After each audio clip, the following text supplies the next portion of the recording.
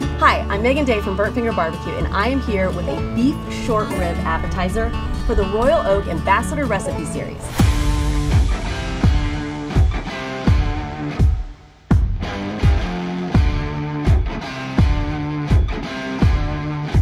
Let's talk about a beef short rib.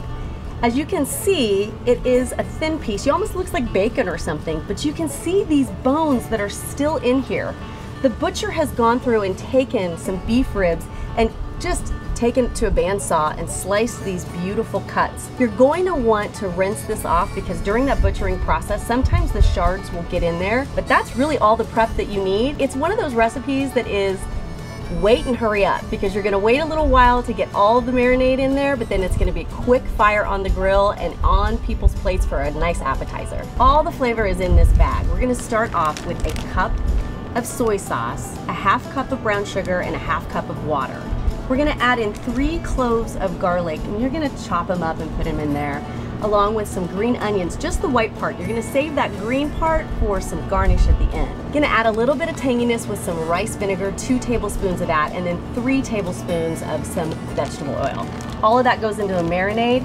You're gonna put the beef ribs down into, I would say, at least 4 hours. You could do it overnight if you wanted to get it ahead of the game before you grill them.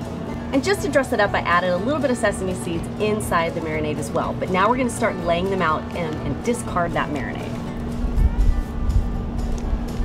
The wonderful thing about this cut of meat is you really get that beefy flavor of, say, a beef rib, but you get that quick, fast char flavor like you do on a steak. You're gonna see these are absolutely a hit.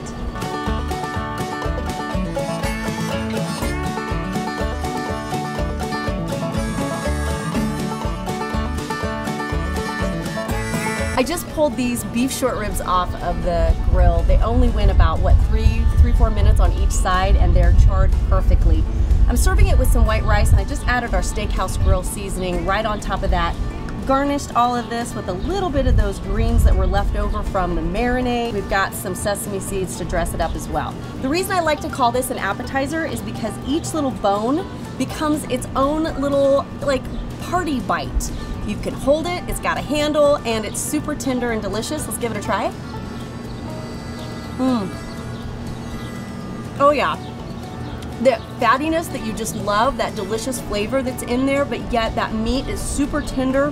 There's sweetness from the brown sugar. I can taste the tanginess. If you want more recipes just like this, head over to royaloak.com.